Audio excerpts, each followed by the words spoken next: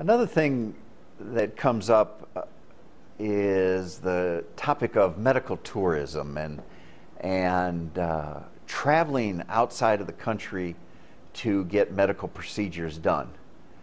And for some people, because of finances, because of the way their insurance benefits are structured, that's their only option.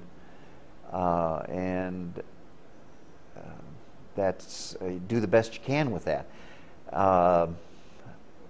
And some people, it's just a matter of finding a cheaper price.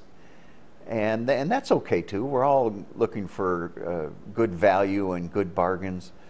And all I'd like to say is be careful. Really do your homework and do your research. And look into more than just the marketing of the center. Try to find ways to really check out how other patients have done. Use the internet, use every resource available so that you can get this done as safely as possible.